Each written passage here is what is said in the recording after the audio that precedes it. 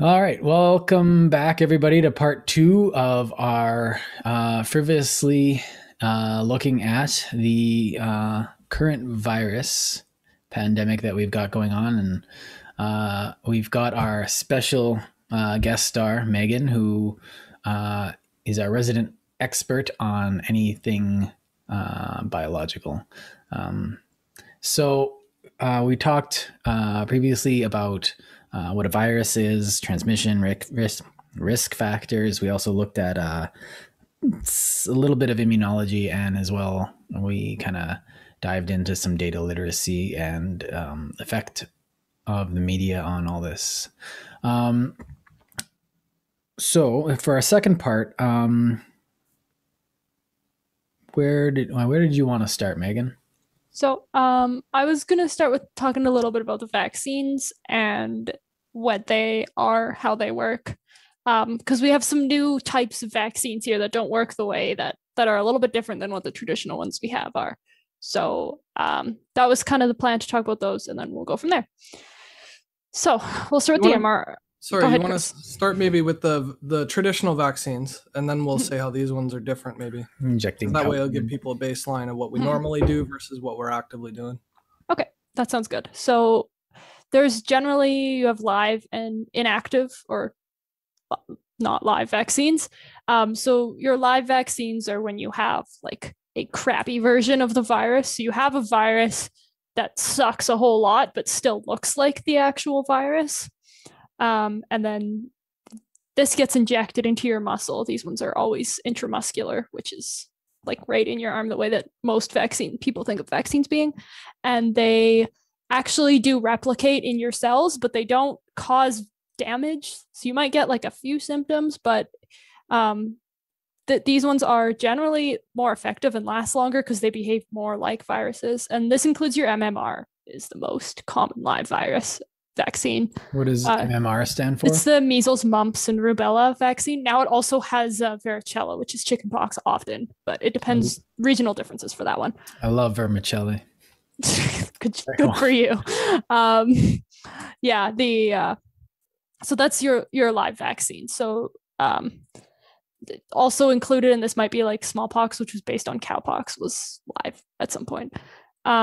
There's the original polio vaccines were also live, but those were found to cause some nasty side effects and infections, so they were no longer used. Now we only have inactivated. So what inactivated is it means that there isn't a virus that can replicate. It's just either a piece of the virus or just a dead virus that gets injected into you. So the thing with this one is because it's not actually replicating in your body, your immune system might not really notice that it's there. So these ones have to include what's called adjuvants.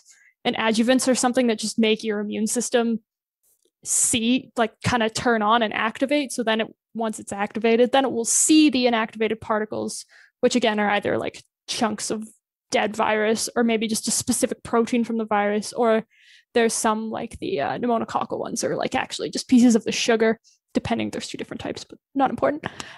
So they include like an extra adjuvant, which is often aluminum, but it's not always. And it's such a small amount, and you get it like once, that it's not going to like give you aluminum poisoning. So, and those are your like traditional viruses. So they're either a live version of the virus that can replicate, but it like sucks a lot. It doesn't have any of the infectivity, so it'll just replicate like once or twice and then die off. And then your immune system will mop it up, and then it'll learn what the bad cells look like we found before. So it'll find it in the index and then activate that part of the index. So then now if you run into it in real life, you'll see that it's bad, and then you'll start fighting it right away instead of having that like long delay before your body starts fighting it. Kind of like showing someone a car by having a Hot Wheels little thing. You're like, this is what it looks like. Like if you have like someone escapes the prison yard and you show everyone their picture, now everyone knows to look for that person. So if they do see them, they can be like, hey, that guy's not a good guy, instead of waiting for him to like rob a bunch of stores, and then you go and find that he's not good. How do we know it's him? Because he's robbing a store. Anyway, that might not be the best analogy, but that's what I came up with.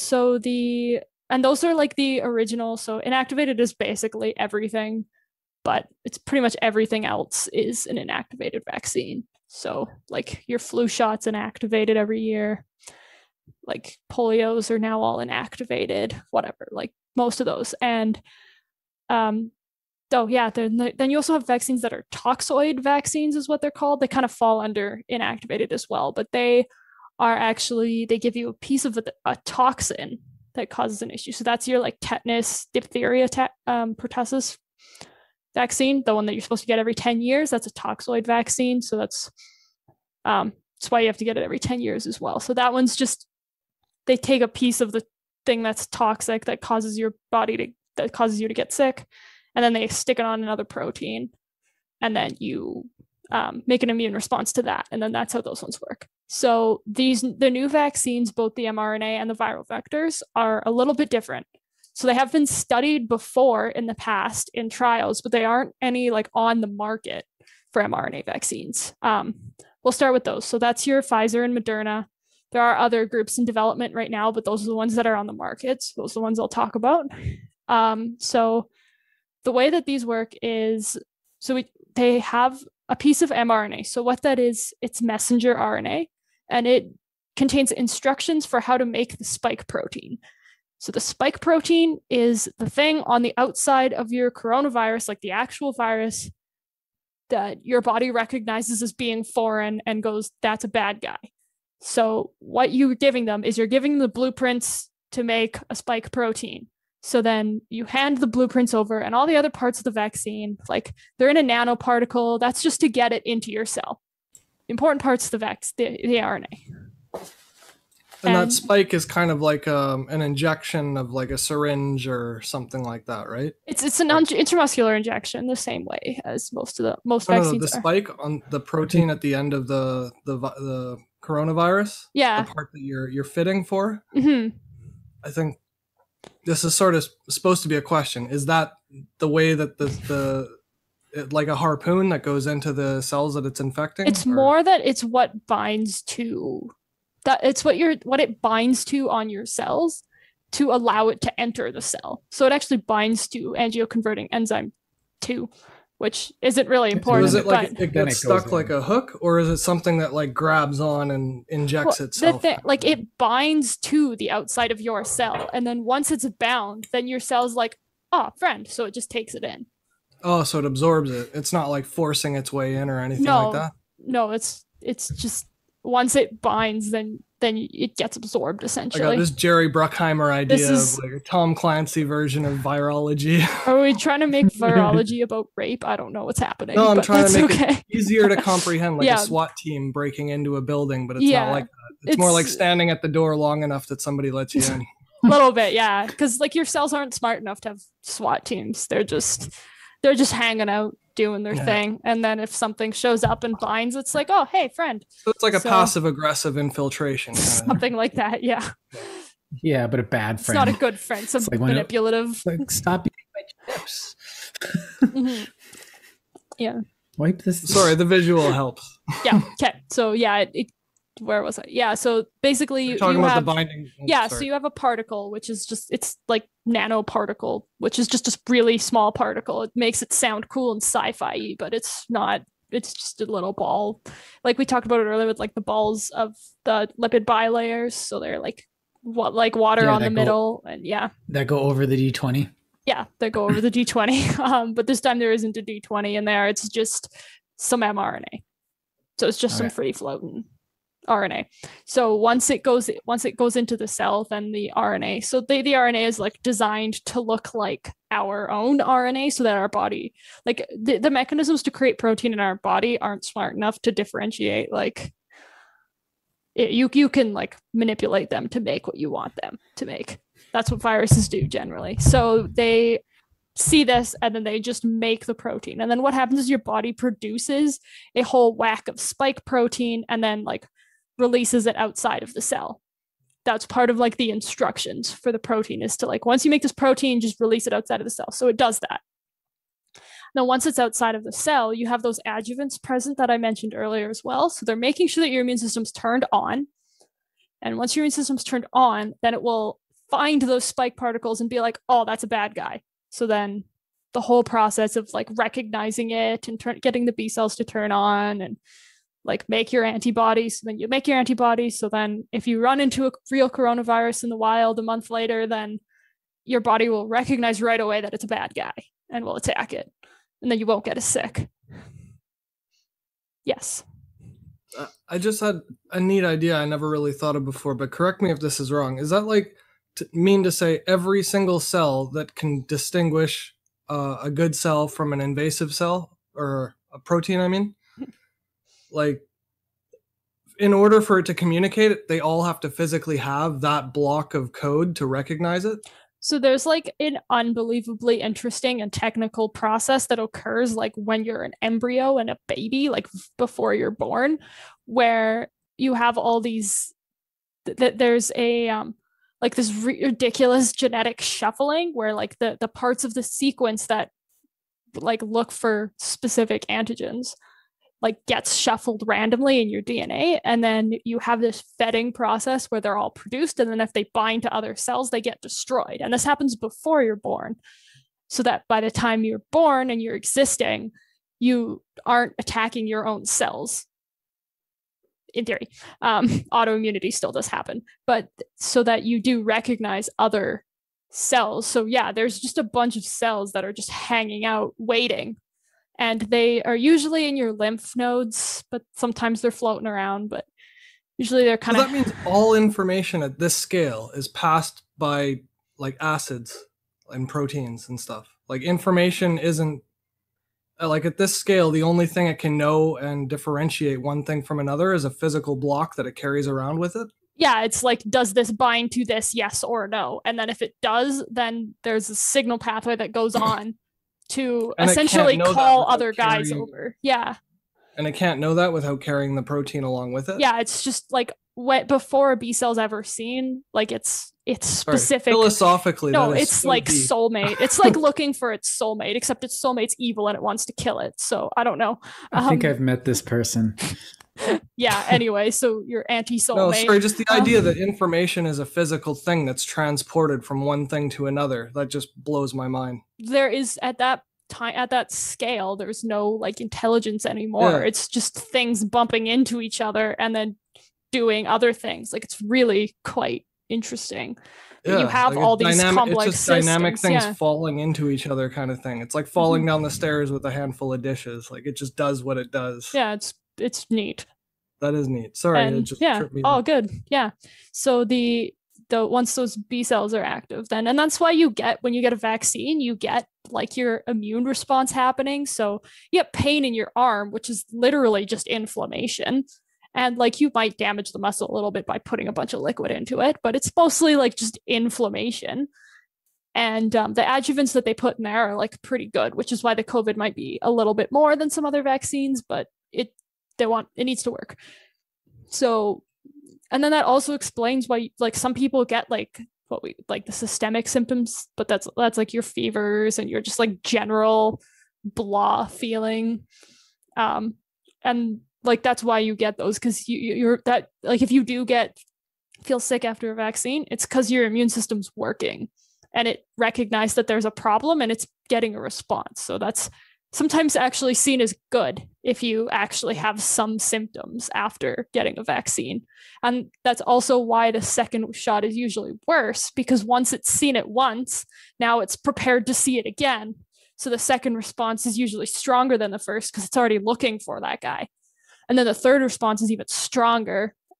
It doesn't like keep getting stronger with every response, but there's diminishing returns. But there's definitely like a big difference between the first response and the second and the third are pretty decent. So that's why they have 2 shots as well, as to just get it to that point where you're going to actually respond well enough to prevent you from getting sick enough to need to go to the hospital. And I heard that, I don't know if this makes sense or not, but I heard that there's the second dose may not even need to be a full dose, like only a half dose maybe would be sufficient. They're playing with that, yeah, but it's just evidence is kind of... Is that common in vaccines where you don't actually need a full booster, the second booster versus the first, or are they usually the same? Or I think thought that it's was to get usually more the doses same. out too.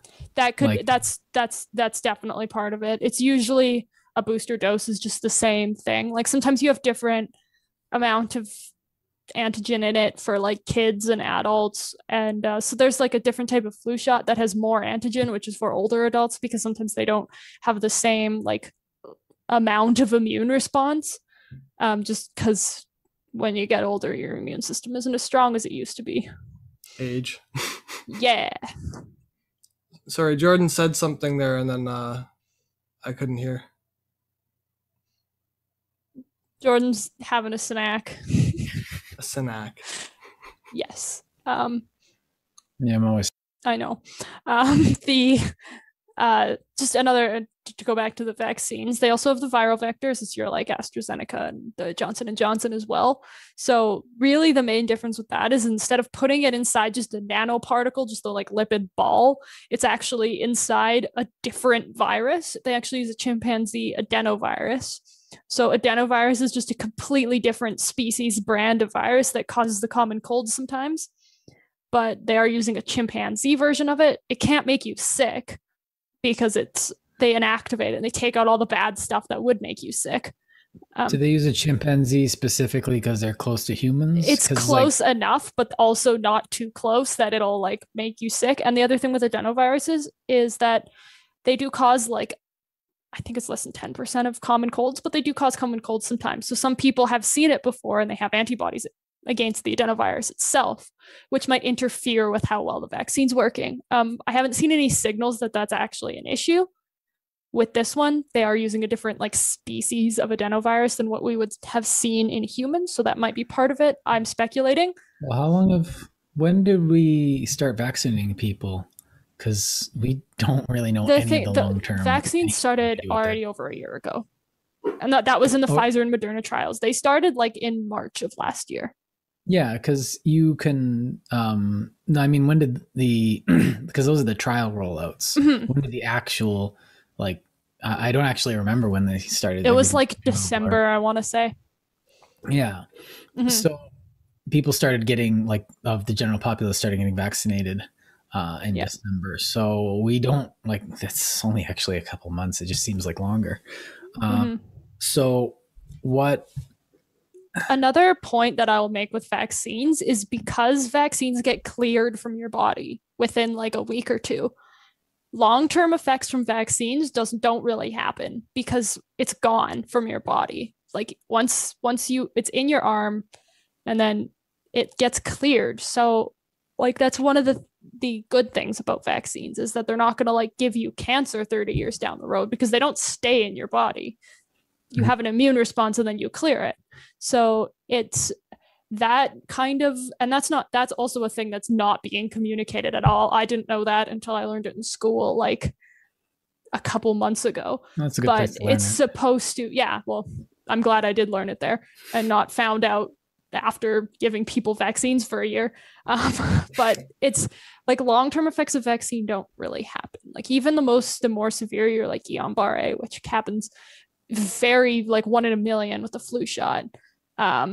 It's still, it'll show up within a couple of weeks. Like you just like long like months and years down the road from vaccines, you clear it, you get rid of it. So I mean, I'm not saying it'll never happen and it's a complete impossibility because then someone will find this video 50 years from now and he'll be like, huh, what an idiot. But because we don't know, that's but the case either way.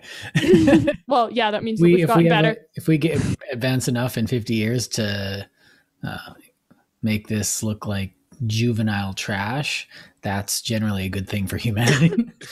So well, it seems the biggest risk to me to an mRNA vaccine would be to permanently change your DNA from a momentary injection. So I don't think the vaccine itself would have to stay in your body to cause cancer. It could just cause cancer 30 years later. The thing is that mRNA is not stable at all. Because if your body changes it makes is directly to your DNA. It doesn't make change. No, it doesn't affect. It doesn't even touch your nucleus. Effects. It can't go inside your nucleus. But when it spreads, won't those cells spread? It goes into cells, and then the cell's protein machinery, which isn't associated with the nucleus, make it into a protein, and then as soon as the mRNA gets translated, it immediately gets degraded and it's gone. But then the RNA that your body creates would still be there, and it would be an exact copy, would it not? Your body doesn't replicate it. It can't. Well, I thought that's the problem of a virus spreading, is that it's replicating itself inside of your own cells. But the mRNA from the vaccines is literally just a spike protein. It doesn't have the machinery to make a virus. It doesn't make a virus. It just makes a piece of the virus. And it can't self-assemble to make a big viral particle. It's just like one chunk. So if somebody gets the vaccine, then how come they can't spread just that spike protein? Like, why wouldn't that little bit be reproduced with the rest of you?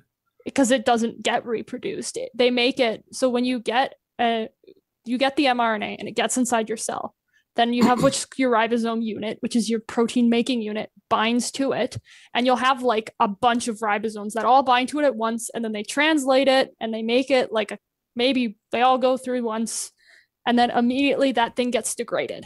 So now the mRNA is gone forever. And now you have a bunch of spike proteins that are just hanging out. They get sent outside of your cell. Once they either cause an immune response or they just get degraded, and they're gone forever. So nothing. So those never get duplicated, even when like the cell splits in half and divides. It doesn't take any of those spike proteins and stuff with it. Well, I mean, they'll still be inside of it, but like your body, like you have things floating around in your cells all the time that are just constantly eating stuff. Because and I get that. Yeah, no, there's I like bet you tons that's most of trash people's pickers. misconceptions with these mRNA vaccines is they're thinking like I did that, the protein was going directly into the cell or the DNA reproducing systems of your cells. No, it's just the second half of it. It doesn't, because because like when you. So the machine is outside of the factory, right?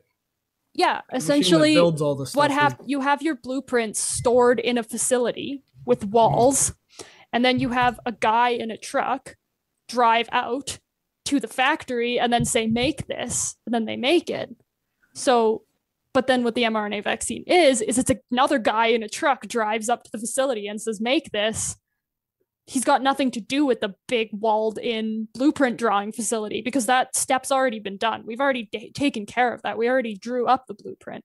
So like the big facility doesn't get touched at all. We just go straight to the factory, and the factory guys just do their job. And then, but the factory cell part, not to say anything about people that work in factories, but just saying that like the protein machinery just makes what it sees. It sees something and then says, oh, and then it makes it, and then that's it.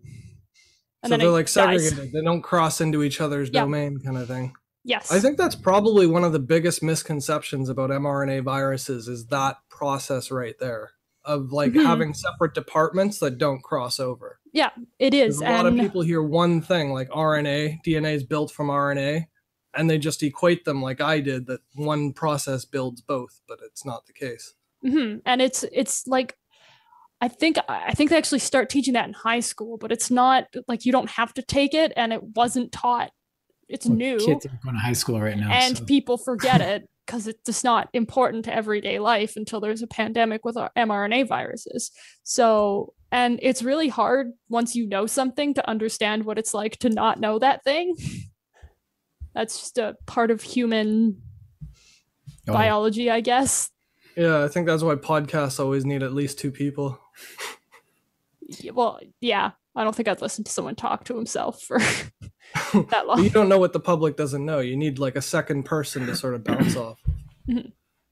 Yeah, so the mRNA making, like the DNA is like holed up doing its own thing. It can't leave the nucleus. It stays there. The only time it does that is when your cell's dividing, because like it has to replicate and divide into 2, and then it immediately is in 2 nuclei again. So it's, yeah, they're separate, and like it is something that was not really explained that well unless you looked for it. Yeah, and you like knew what to look for. Yeah, because they kind of were just saying the vaccine's out, take it, or you're an evil jerk. And it's like, first of all, it's like I'd love to, but 35, self-employed, not in the healthcare sector. Oh, and I sometimes get a sense of what people know, because like my family will call me and ask me like, what's up with this new vaccine? I heard something about it. And so then I kind of get a sense of what people know, but it's hard when I'm like studying all the time to know what's going on around me sometimes. But yeah, so sorry I interrupted you and sidetracked you there. It was just no, Yeah. it's really tripping me up every time I hear that. Like there are a bunch of like nice animations and explanations online, but it sounds like this is one of those things, kind of like code, where the more you hear it in different ways, the better you understand it. And the other thing too is that the vaccine is horribly politicized, and it actually affects the science. Like I'm just trying to get people to understand how it works scientifically. Like I don't really care what you're voting. I want you to know how it works and understand that. But then you get sources that are like, here's how the vaccine works. If you don't get it, you're a racist. And you're like, how does that even make sense? And then you get other ones that are like, vaccines are actually evil. Look how the mRNA is going to change your DNA. And they just like, there's all this like politicized science, but like science is by its notion apolitical. At least it should be. What's a method? Well, by definition, Yeah. I think it has to be. So Yeah. you're not doing science if it's not. Yeah. You can use the word, that doesn't mean you're doing it. Yeah. Yes. We did that do science thing, used it as a verb. Jordan loves that. Yeah. So to bring this forward, I kind of want to bring this. So we talked about how it works, but how is it made? Like I remember about a year ago, mRNAs, University of Saskatoon has come out with a vaccine. I was like, whoa, that was quick. And it was a couple weeks into the pandemic. So the thing is once you know the sequence, it's actually really easy to make. Could you take us through that a bit?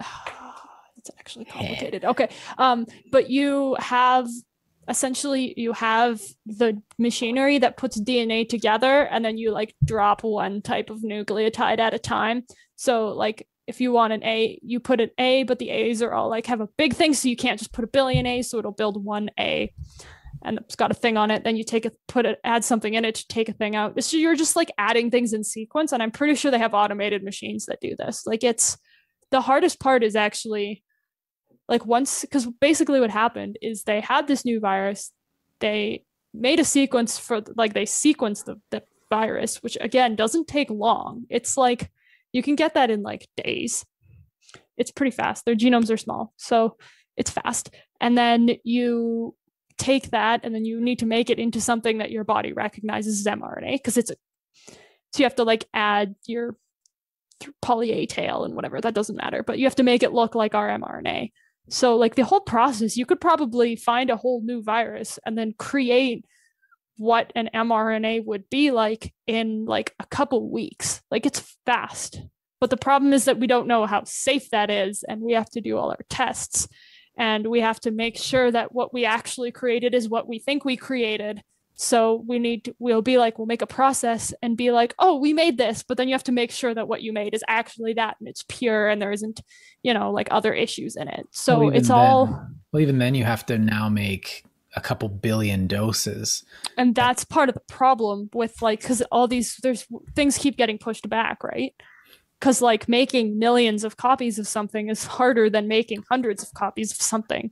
So, I remember hearing something about chicken eggs and gestation and stuff like that. Now, so they used how to do do you that actually make a vaccine?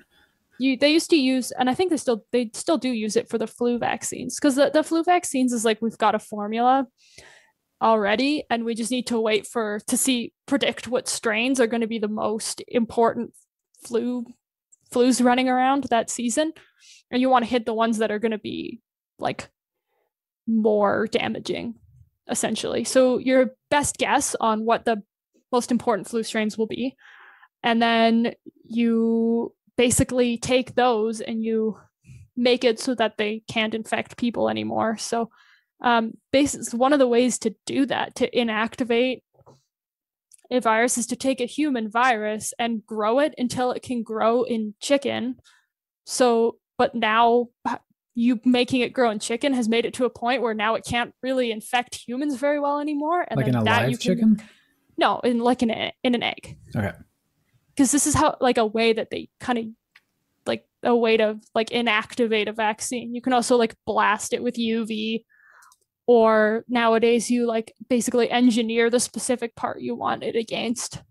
But vaccines, like most drugs, what people do first, and what's effective kind of ends up being the standard. So now if you make something else, it needs to be cheaper and or better to be marketed and to be used. But now yours has less data, so now no one wants to use it because it's new. And known, unknown, unknown, unknown is definitely a thing in medicine. You're showing up first and best dressed. Yeah, like Yeah, and it almost adds a layer to the thing that you're trying to figure out, right?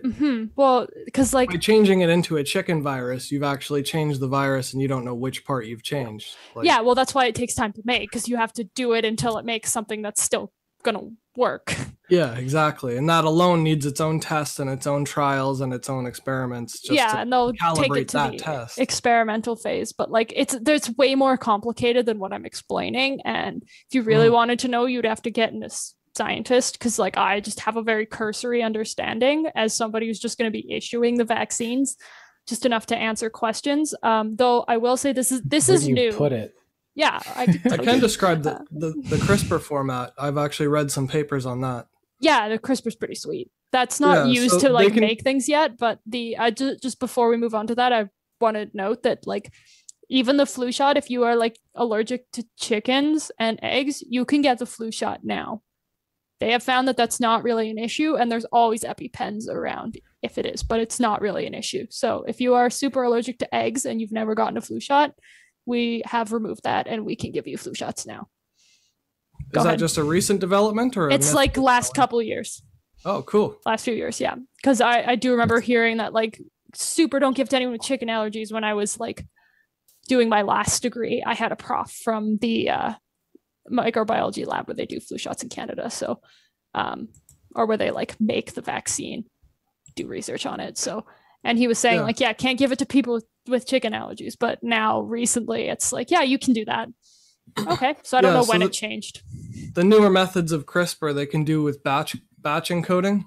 So if you just have to find any other piece of DNA that has that sequence and then chop those ends off and then use that as a guide to set the CRISPR thing forward.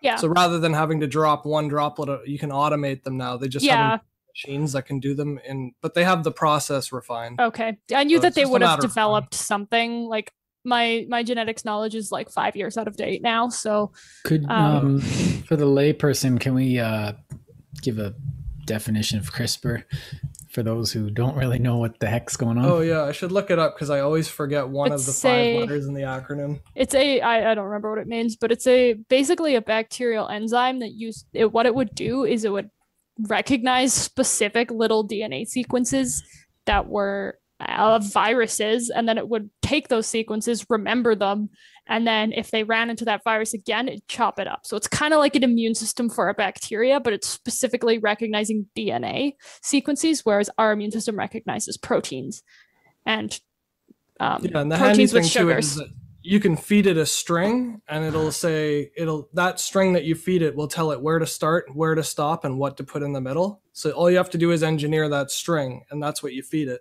Okay.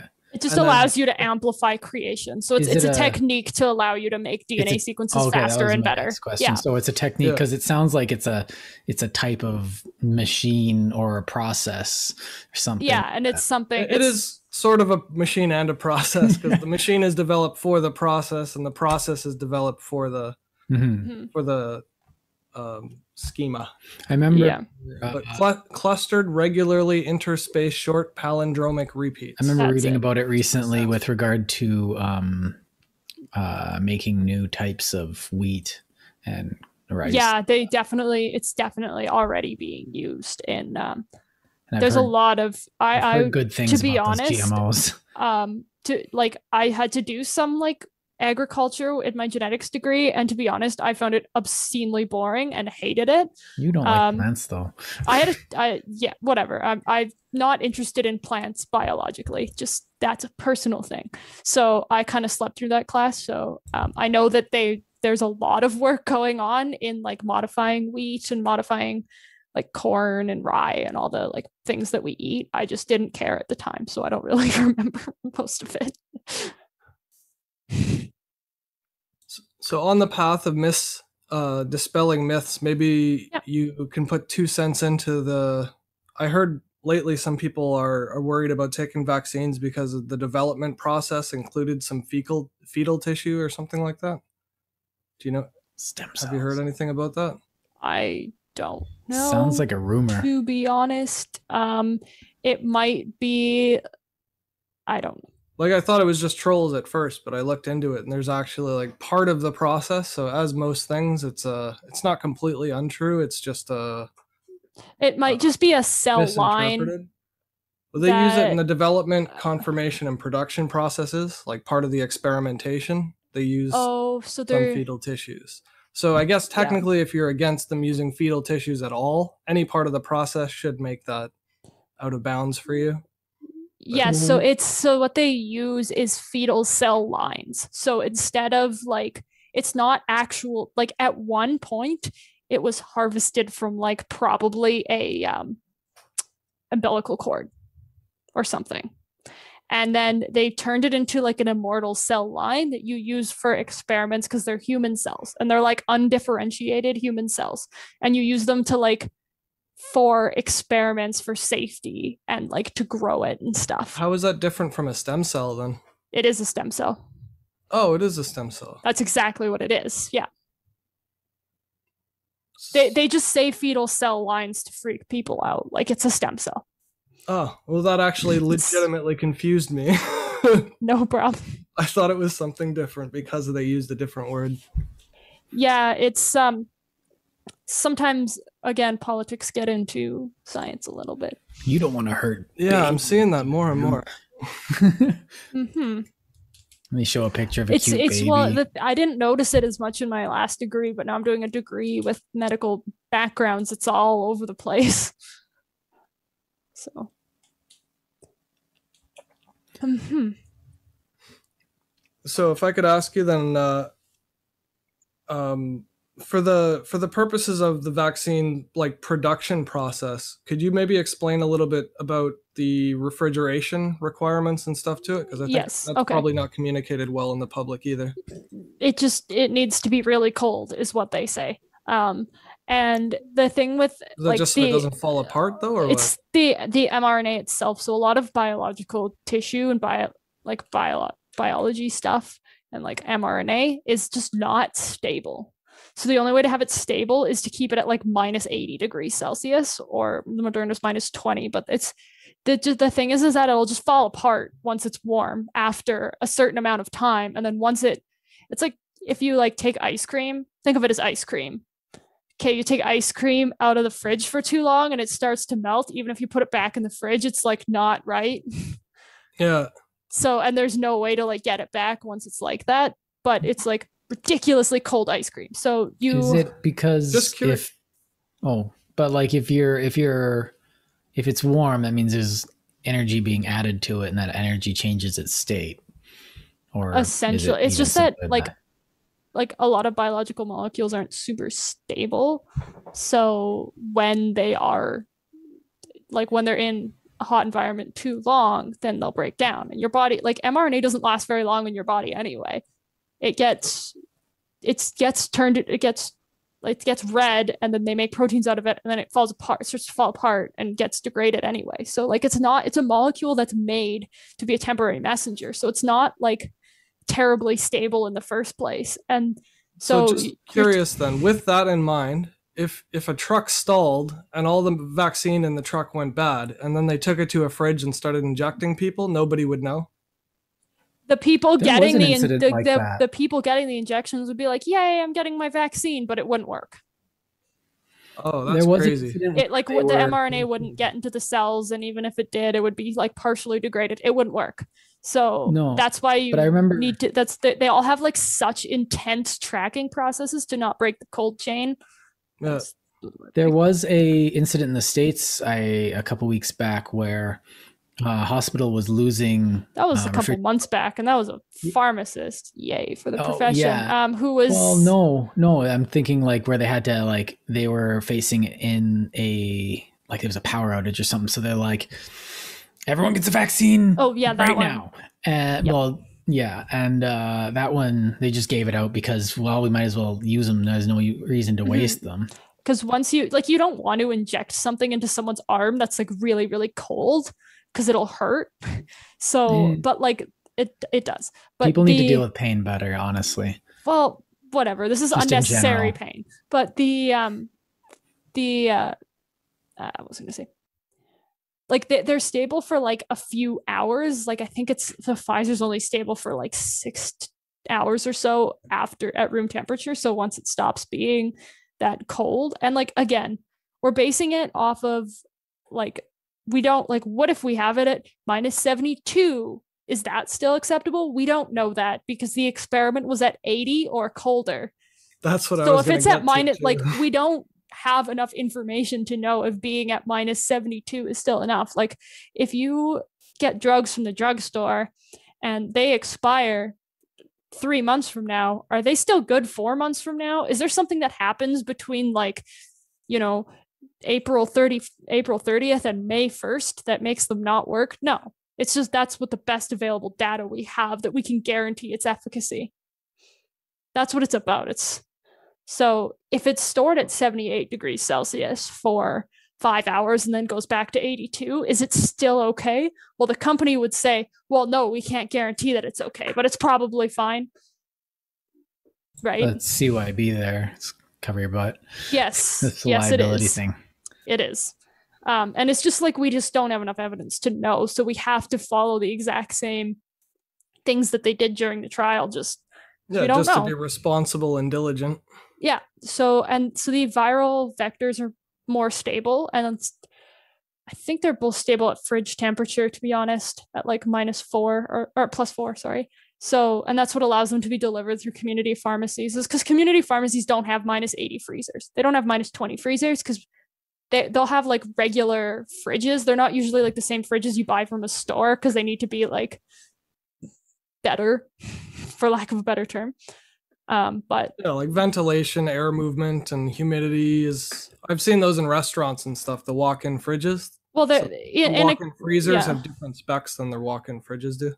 Yeah, the one that you'd see in a pharmacy is usually going to be just like a more expensive fridge that's just better at regulating itself and keeps track of its temperature. Like but you still need to have like a better level because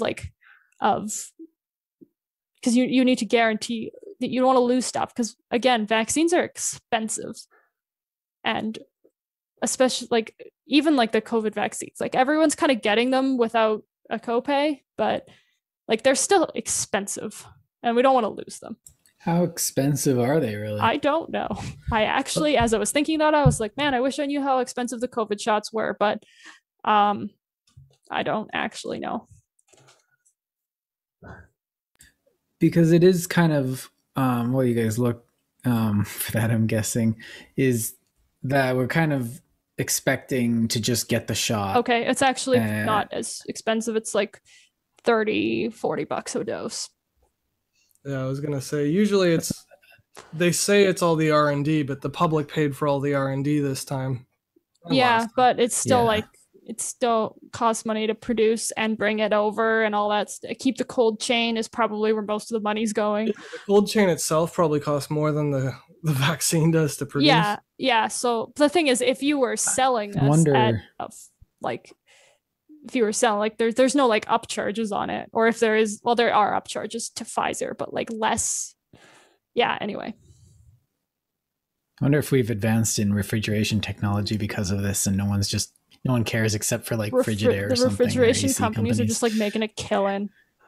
I did see something about how like high quality refrigeration companies are just like, our stock is gone. We've just been, I don't know what to do.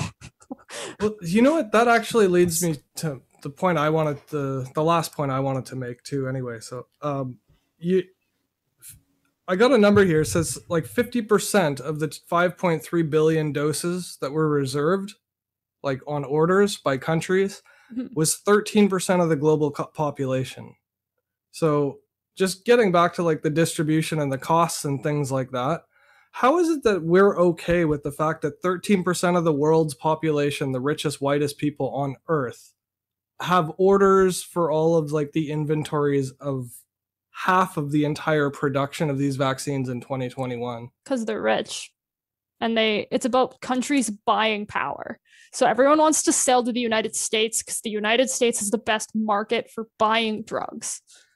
That's why Canada gets less drugs, because there's only 36 million people here. That or Japan or France or UK. And like we have like it's literally that statistic is just about money. But we produce drugs and we take. Like, we're an exporting nation, I think, of drugs. But because of the States, we sell so much cheap medication like generics and stuff to the States. We have a few companies, yeah. But I don't get how even the order system, like, how is that not racist? I don't get that. It's definitely. In what world could we possibly fathom that is an appropriate measure of distribution of a life-saving pandemic when other people's infectivity makes our infectious chances worse? The other thing is none of it makes sense to me. Like the US has the highest rates of COVID. So of course we need to get it to the US first because they have the highest rates of COVID. So that's a justification. But I honestly think it really comes down to who can buy the most vaccine at the highest price. And that's sad. And it's appalling. It's not good. Like that. We could literally just ration it out to every country and let the countries decide how to distribute it to their own people. Then everybody could plan for it. They'd know ahead of time what they're getting and when they're getting it.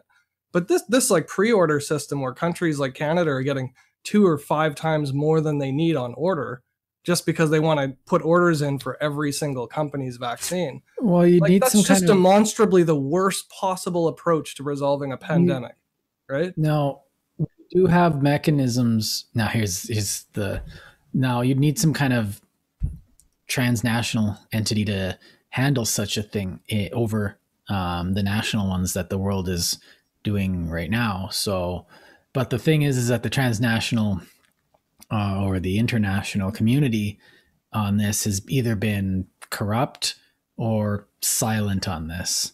So you get someone like the UN who was supposed to have enough political clout to deal with this, but like they haven't really been hearing anything. And the WHO has been talking out both sides of their face since the beginning of this thing. So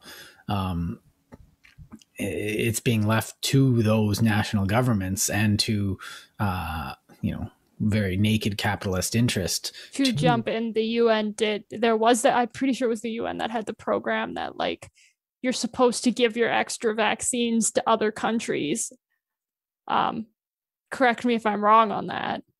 Yeah, it was like an agreement, but no, there's no accountability. There's no enforcement of it. They're not helping countries plan. They're going to blame countries for a stupid, corrupt, and inefficient rollout, but you won't tell them when they're going to get a plane load full of pallets of medication.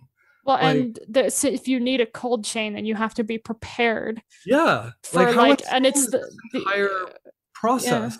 Yeah. This is the best way to approach a human being crisis, by denying some human beings based on borders and political affiliations. Like, I hate to say this, but it's probably just that there's not enough oversight. It's not like people being malicious and being like, how can I make the most money? It's just a lack of oversight. But it can't be a scientist who came up with this plan. No scientist would have ever come up with this as an efficient idea, as a way to save the world, And they could have asked anybody at any university, any professor around the world would have said, this is the dumbest possible way to roll out a vaccine worldwide for a human being crisis. And nobody cares. Like, that's, again, one of those things journalists are just dropping the ball on, in my opinion. Because you're making things worse by being unprepared, by being blunt with your vaccine. I feel like it's part of, because I can't say it's racist because there's no one being overtly like, haha, screw Africa. But at the same time, the result is that Africa is kind of getting screwed, but at the same time, we are experiencing something on such a large scale that we're almost stuck with doing what we can and witnessing the tragedy of it. And when it comes to, and I hate to say this and be that guy, but if your neighborhood's starving, which family are you going to feed first? Well, you're going to feed your first, and then you're going to feed your neighbors, and then you're going to feed their neighbors in that order. And I feel like, oh, you say that you're so heartless. It's like, to some extent, you have to be somewhat heartless. But at the same time, we don't know. In America and Canada, we know very accurately what the COVID outbreak looks like, right? So, but in these developing countries, we have no idea what's going on. We have no idea. Like in Africa, the only country that we really have a good sense of what's going on is in South Africa, and in Asia, you keep hearing we have no idea what's going on in what's really going on in places like Iran or North Korea or some of the smaller Balkanized states in the steppe there. And Russia's just a big question mark, and China's just a big lie. So what do we do? India doesn't even have a census, so you don't even know how many people are there, never mind how many got tested. So we could give them these things, but at the same time, you give them to someone like India is not, they have a lot of problems there, but they're not even the worst. You give it to some, backward banana republic regime in the middle of Africa. What's to make sure that government, which you don't even trust to maintain human rights of their citizens, if there even are citizens there, because, you have monarchies and warlords set up, what's to say that they are going to distribute this in a responsible manner themselves, in an appropriate manner? So what do? You go in with the UN, blue helmets, and say, hold everyone at gunpoint and forcibly vaccinate the people that, we've determined to be the ones that need to be vaccinated, healthcare workers, those at greater risk. And so this, I think you're taking it to the extreme, though. It could really be as simple as giving it to universities, because there's so much bureaucracy and so many people's eyes on universities. It would be really easy to get 1 million people to watch how the university dispersed it. So there are super quick and easy solutions they could have tried, and they just chose not to. Yeah, but if you give it to someone like Harvard, they're going to give it to only black people or something, or only LGBT people. And then, but the point is, they have all the mechanisms and processes in place to double check people's work, because they're already a bureaucracy, right? You don't have to give it to the government to give to people. You could give it to the fishermen's union if a country is mostly a fisherman community, like Ghana or something, right? So based on what your local economy is, you could give it to whatever organization that's already there, already pays for all the infrastructure. You could give it to them. Well, the other thing is, the way they're going to steal it is with everyone watching. We're still only about 4 months into the vaccination campaign, and the animal might change completely in another month or two, and by September we could be dealing with completely different issues on this entire thing. We don't know. So, but as a historian, what's your idea on the way people are ignoring this as a problem? Do you know what I mean? Shouldn't we know better by now, having seen history? I hate to say it like that, but we haven't really seen anything like this before. In history before, we would have just been like, people are dying, let's go around and make them comfortable and then die with them. Or you just wait for the tragedy to end and see what's left. And right now we're actually doing, historically, if you want to compare it relatively like that,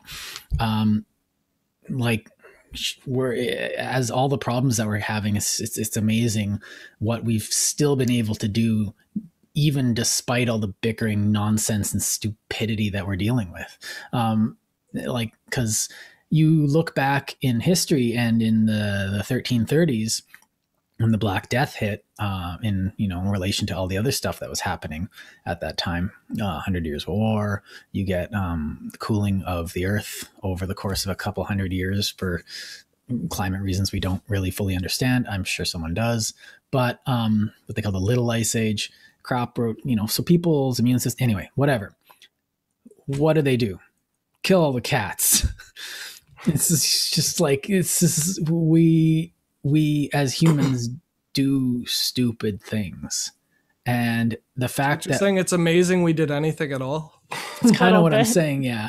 And the stupid shit that we are doing is pretty indicative of humanity as a thing. And the fact that we're actually talking about what we can do, and I'm not saying it's it's just business, because there is, and I think actually And one thing I've been thinking about in the last couple of days in relation to this, in this very thing, is that our society is being strained and tested right now. And the things that worked with our old system, with like the 1776 system and the post World War II institution of our system, they're being strained and tested. And people are experimenting and trying things. And I feel like right now we're being forced, and we're actually are experimenting with what can be done. I'm hearing actual theories of alternatives, of governance, of scientific things. And people are actually thinking about this now because of it. It's not just like, you're still getting stupid like YouTube clickbait videos, but like, we're not the only ones making videos like this, thinking about what do we need to do? What does it mean to be talking about this? We have a chance here to think about becoming more than we are. And I think to some extent we are taking it. And I sort of like, I want to agree with you, like the romantic inside of me that believes in humanity. Being romantic though. I think a lot of this is just, if you look at what clickbait means though, it means people gravitate to trash. Oh yeah. And if we ask ourselves why we're in all the shitstorm that we're in, even despite the progress we have made, we are still, as you said, we made incompetent steps the entire way. That's all related, I think, directly to our public stupidity and gravitation towards clickbait. Like, yeah. That's the cause. That's the reason COVID is even an issue. They could have nipped it in the butt. But for all this taken, like, we wouldn't have, would have still taken a couple months, but it wouldn't have been as big a problem.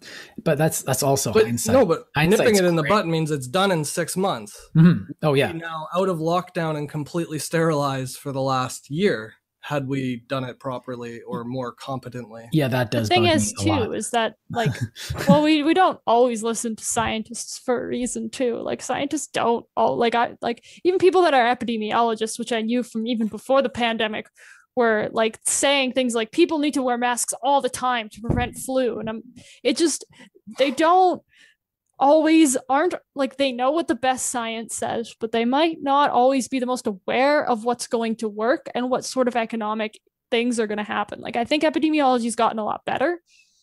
And I think after this pandemic, it's going to get even better because people are going to be analyzing, again, 20 years down the road, we'll know like what economic forces were really more at play, because we will be able to see it better with a lot of insight. But like, we can't blindly listen to scientists either, because they're also people that are specialized. Like, the whole point is that we need to listen.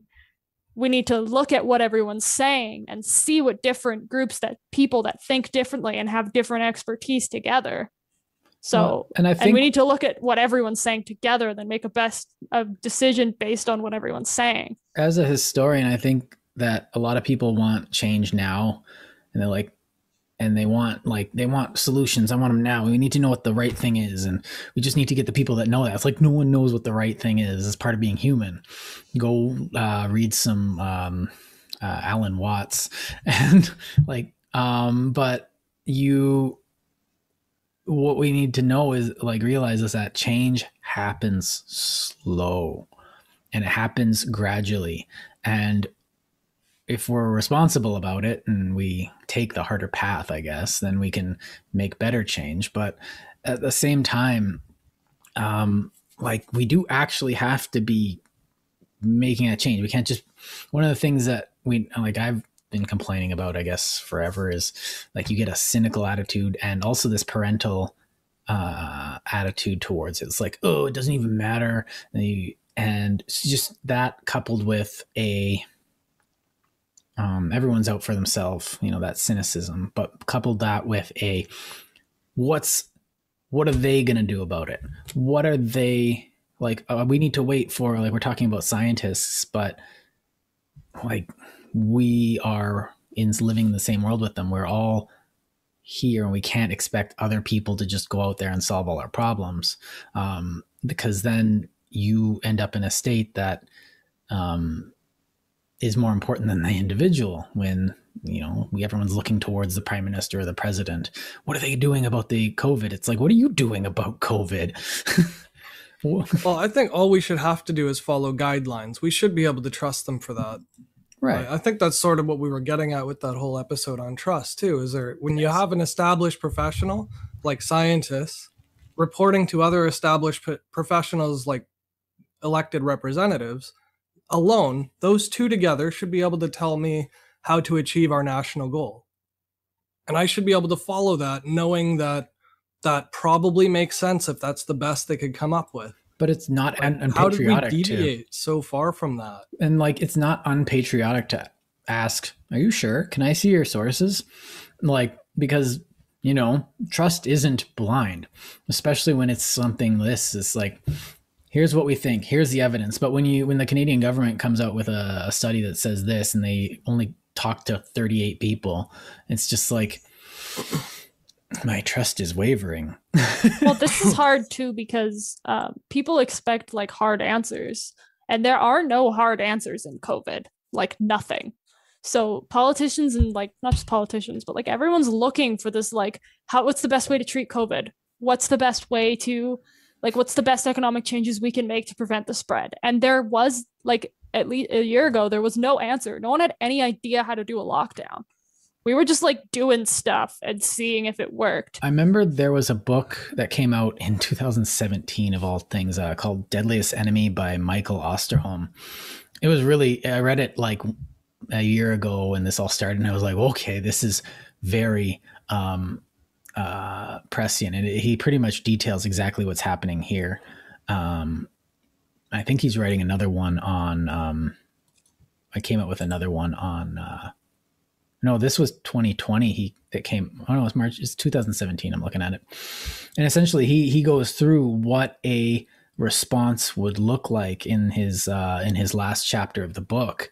And it's even his, like, he was pretty doom and gloom. And I think we did better than he predicted in the book, but we were very messy in a few places.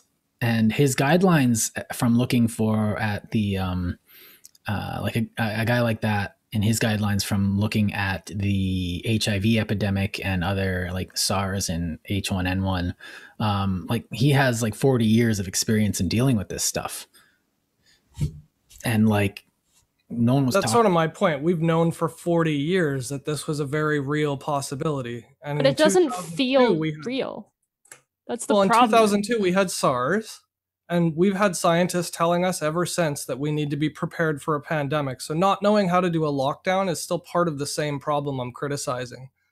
The fact that we didn't know how to do a lockdown is proof that we didn't even try. We didn't even think about it beforehand. And we had every opportunity to listen to the scientists who told us to listen. Like, that problem still hasn't been fixed. So whether it's COVID or a flood or a Fukushima disaster, we really need to figure this out. Well, and we need to not have our politics be so swayed by what people are thinking that day, because no one was thinking about a pandemic for years and years and years. Even when like SARS and H1N1 were happening, most people were just like, yeah, sucks to be them, and then would just continue to go on with their regular life and just like not flu.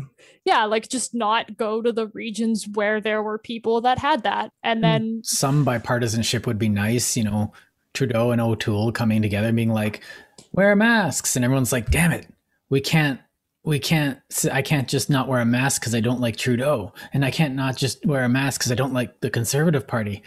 And then both sides have to now put aside that and be like, okay, fine. To be fair, we the public enable it. It's our clicking. Oh, absolutely, we do. Accurate. Well, that's the point, is that like no one was thinking about a pandemic, so the government wasn't focused on a pandemic. The government was like, well, what's going to get me elected is this bill about housing prices in Toronto. Like that's that right there. That is the problem. Well, and like no one's talking about, and that's just a drawback of our 4-year system, is that what they do in the 4 years is what they think is going to get them elected, and it's based on what they think people want rather than what's necessarily the most helpful, like dealing. And what I'm getting at is that flaw, that little tweaky flaw, that little thing in our system is an existential threat itself. That thing is just as important as COVID. Fixing that problem and getting our government to be more responsive for any natural disaster, whether it's biological or otherwise. And the thing is, we were like, Canada's pretty prepared to deal with like flooding in certain parts of the country that flood all the time, and and there's like avalanches in certain areas that are dealt with yearly, and there's, you know, like there's definitely like disasters that are like prepared for, but like a pandemic, no one's thinking about pandemics. And there's always going to be black swans too. It's that like too. Stuff that you just can't prepare for. Yeah. The procedure for going about a collected international aggressive, like, that's really important. We should know how to handle a tidal wave that covers the earth in case it ever happens. Not to know that one specific situation, but to know how we would organize ourselves and make decisions. Well, we're going to hand out a lot of straws and everyone's going to just drink from the tidal wave until it's gone. Perfect. That's it. We solved it. And I don't mean by propaganda and like controlling the news media either. We need to find a free and consciously design a system that will work in this type of situation, because we know for a fact the way we did it doesn't work. Mm-hmm.